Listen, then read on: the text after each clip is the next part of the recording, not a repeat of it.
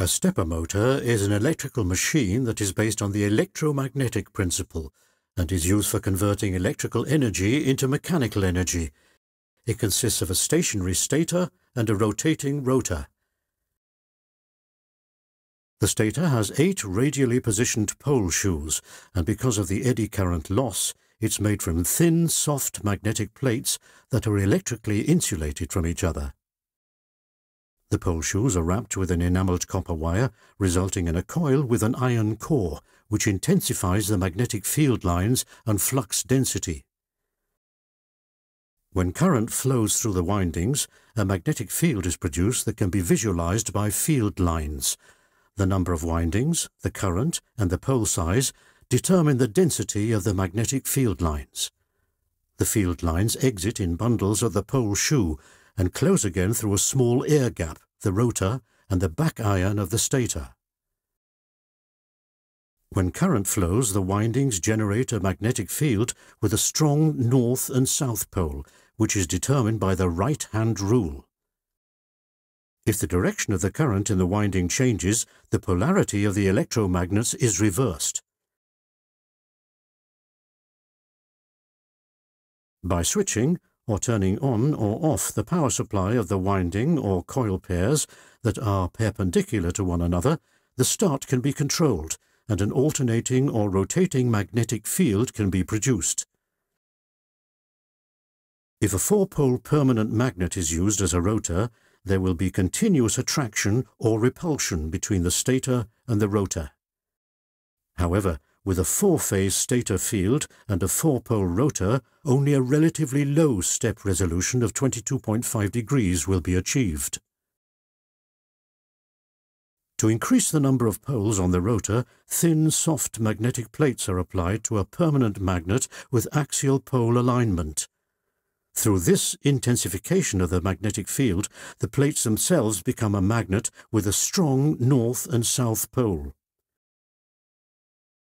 The 2 rotor shells are then turned by half a toothpitch and trigger a polarity change in the stator. Now the rotor has 50 pole pairs with a pole pitch of 7.2 degrees. The stator design remains roughly the same, but the pole shoes have 6 teeth, each to achieve a lining of the magnetic field lines at the tooth tips. With its 8 pole shoes, the stator has 48 teeth, 2 fewer than the rotor. The combination of the relatively simple permanent magnets with axial magnetization and the additional pole shoe teeth represent the birth of the first hybrid stepper motor.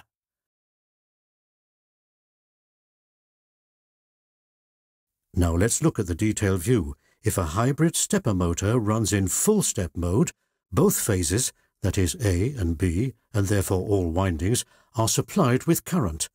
All 8 pole shoes will have a strong north or south pole. There is maximum magnetic attraction between the different magnetized pole shoes and the rotor poles. By contrast, the forces of attraction and repulsion between the evenly magnetized pole shoes and the rotor poles are almost equal. The winding is energized in accordance with the phase model in 4 electrical steps, from the initial position of 0 degrees through 90 to 360 degrees. The stator field turns clockwise in 4 steps, from the initial position of 0 degrees through 45 to 180 degrees. The rotor turns mechanically in 4 steps from the initial position of 0 degrees through 1.8 to 7.2 degrees. 1 electrical cycle of 360 degrees with 4 pulses therefore corresponds to a mechanical rotor angle of 7.2 degrees. In half-step mode, the phases are switched off alternately. There is maximum magnetic attraction in each energized phase.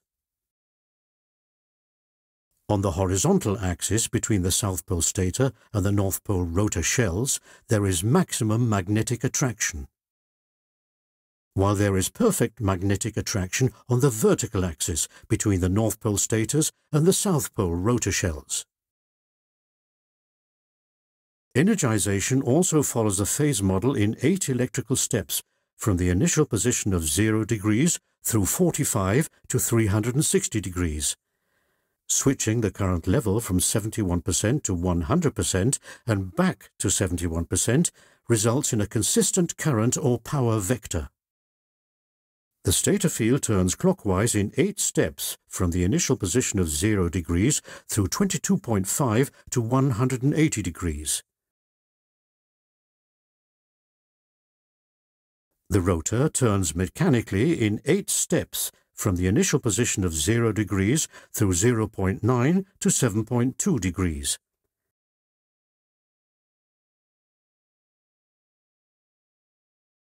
In microstep mode, the two-phase currents are similar to a sine curve.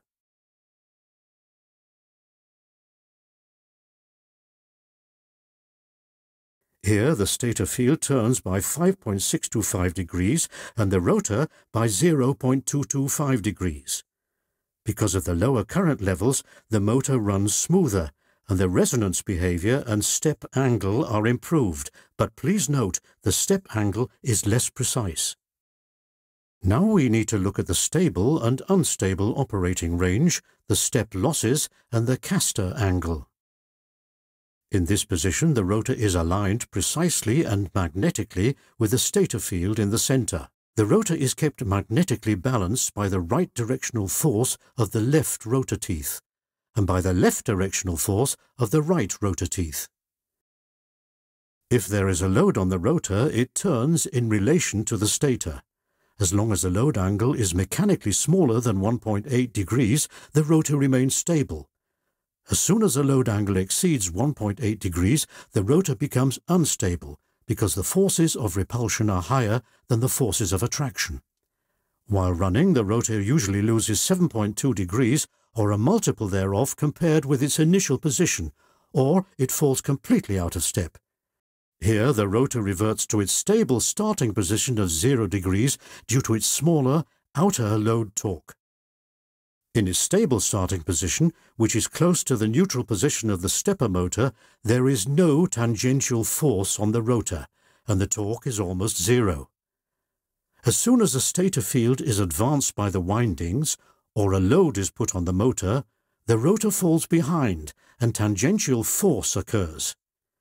Through the vectorial total of the forces of attraction and repulsion, the maximum torque and therefore the optimal load angle is achieved when the stator field is precisely perpendicular to the rotor field, or at 1.8 degrees. It's therefore the main task of a good stepper motor controller to switch the stator winding at the right time, in order to keep the optimal load angle constant. In field-oriented control, the stator field is switched based on the rotor position measured by an encoder, or estimated using sensorless control. Thus, the optimal load angle of 90 degrees is maintained. In this way, resonances are avoided and torque ripple, running noise, and the motor temperature are greatly reduced.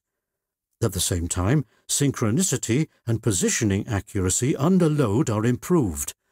The motor will no longer fall out of step, so less safety margin is required when determining the torque. This means efficiency can be increased by 25 to 50%.